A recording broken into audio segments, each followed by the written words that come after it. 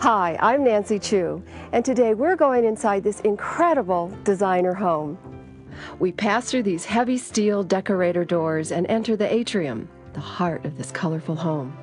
Here is an awesome reflecting pool with bronze deer. But I really want to lead you into the formal living room, which we're going to transform into an even more wonderful space with wallpaper, but not the kind you're probably thinking of.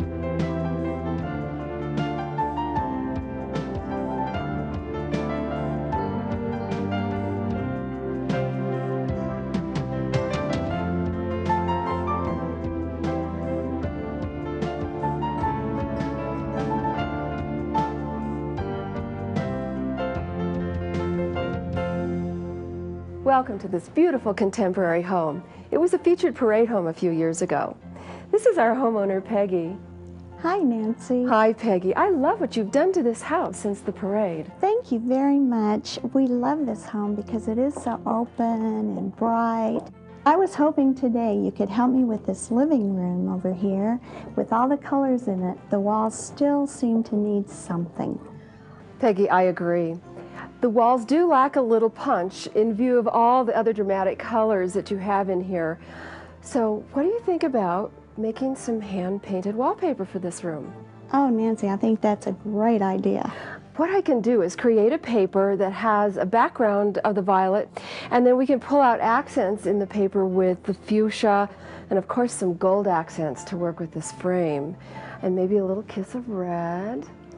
Sound neat? Oh, I'm excited. We need to get started, so we have to get all the furniture out of this room, put a drop down on the pretty carpet.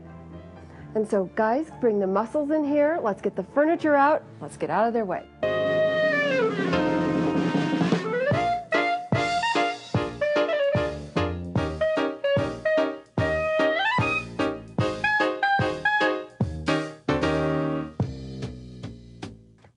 Okay, the canvas is just about clean, which means we can fill it in again as it's never been filled in before.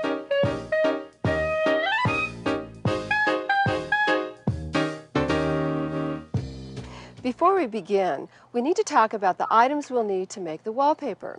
We'll begin by using a gallon bucket. We'll put water in here and colors, and this will be the color that all of the papers go through and give you that wonderful background violet. Then all the wonderful, vibrant reds and purples and golds that Peggy and I discussed will be mixed up in these small styrofoam bowls. Our colors will be fluid acrylics, and I have purple and red and fuchsia and black. And then also add the iridescent and interference colors, and this is what's going to give us that surprising movement and sparkle of iridescence. Cleanup with this small stuff is really easy because at the end of the day, you throw it away. It goes away easily.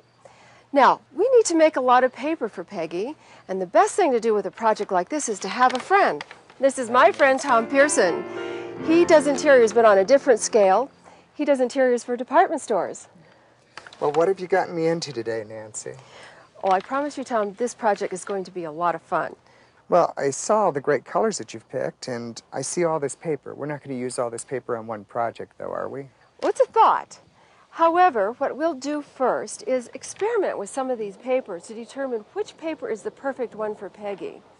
I did some test samples already, and I ended up creating colors, sort of a pale lavender, you see. This is a sample. Just no drama.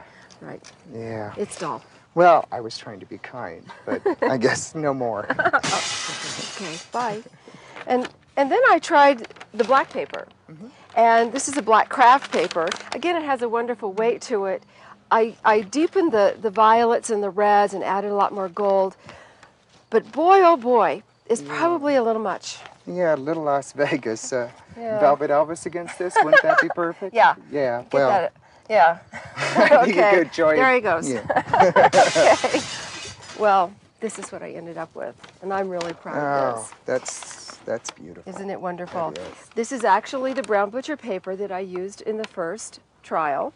But I use those dark colors that I put on the black paper, and you can see now that we have a lot of drama, but it's not too much. We're getting sparkle and movement with the violets and the reds and the golds. Well, and I love how you feel all of the pieces that you put into the paper. It's just so tactile. It's Oh, just this is wonderful. dynamite. Yeah, I think this is perfect for Peggy.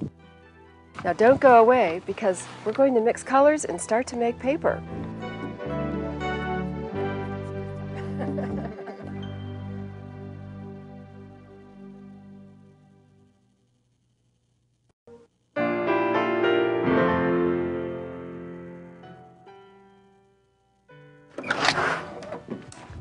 Okay, Tom, I have already started 2 colors there.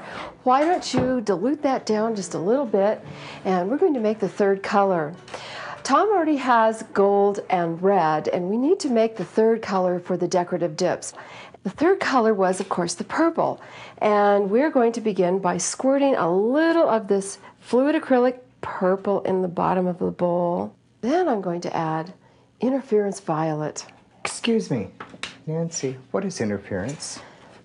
It's one of my favorite things in the whole world of painting. Look inside that jar.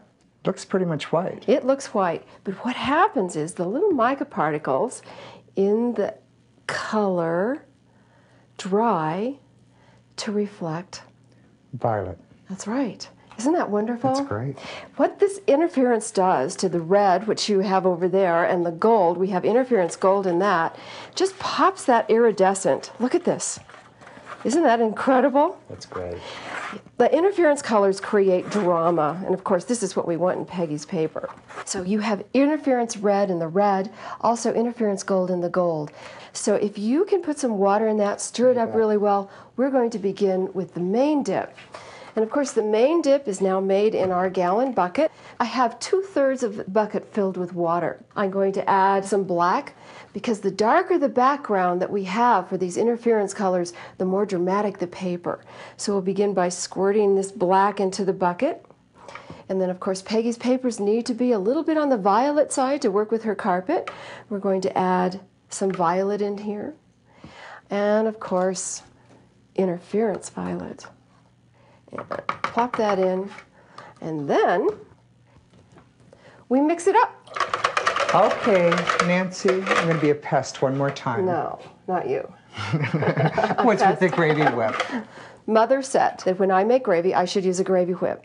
Now, you know I don't cook, so I took the gravy whip from the kitchen and I brought it to the studio, and I use it to help lift all these heavy colorants that sink to the bottom of the bucket.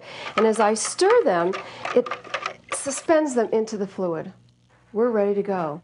We're going to go make wallpaper. Let's do it.